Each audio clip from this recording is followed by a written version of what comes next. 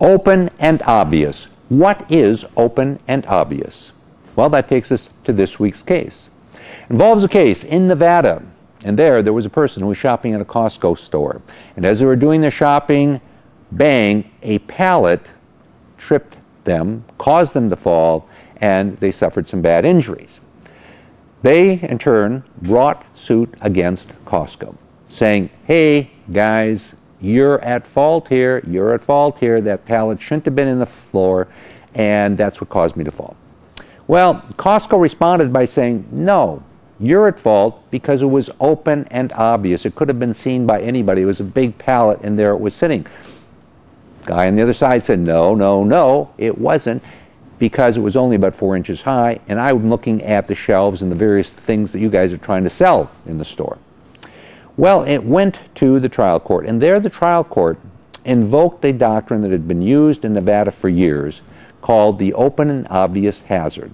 And basically what it says is if something is open and obvious, it cannot be said that it caused a fall because it is open and obvious. You should watch where you're going. I mean, examples being a simple wall, open and obvious. You can walk into a wall. Another example being low-lying planters, such as frequently exist in buffet areas and other areas in casinos. If it's there, it's permanently there. Courts have consistently held in Nevada that that's an open and obvious danger. So the trial court looked at the case and said, wait a second, this is pretty simple, big pallet, it's pretty big, it's open and obvious, therefore you are out of here, and dismissed the case. Well, it was appealed up to the Nevada Supreme Court. There, the Nevada Supreme Court looked at it and said, you know what, the law is evolving. The law is changing. We know a little bit more about the way in which people interact in the world. We know a little bit more about the physiology of how people see. Long story short, we're not so sure a pallet that's only 4 inches high sitting on the floor in a commercial area is open and obvious, because shoppers aren't going to be looking necessarily at the floor every single minute. They're going to be looking around at the various displays. Therefore, we think that this has to be reconsidered in the context of this case. And even though we've got a doctrine that says if it's open and obvious you don't get to recover, we think in this case we need to have somebody take a hard look at that and determine whether, in fact, that was an open and obvious danger, and therefore they sent it back down to the trial court to be considered again. And that's where it is right now.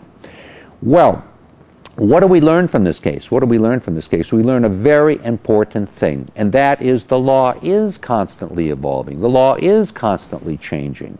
We may have doctrines which exist. They may be modified by later cases. They may be changed. They may be completely abandoned by later cases. Cases are highly fact-dependent. It depends on what the facts are. And those facts will determine whether or not a long-standing doctrine is going to be modified, abandoned, or upheld. The law is always fluid and in its state of flux because the world in which we live changes. We're being impacted by technology today that didn't even exist as recently as 20 years ago. And in order for us to be able to govern ourselves and be governed by law, we need to have a law that will accommodate these changes. Accommodate these changes and allow us to continue to progress using technology and various other things that we want to use, and doing so while still being governed by law. Okay. Hey, brought you this case this week as we're bringing cases every week so you understand how the law works. I'm David Allen.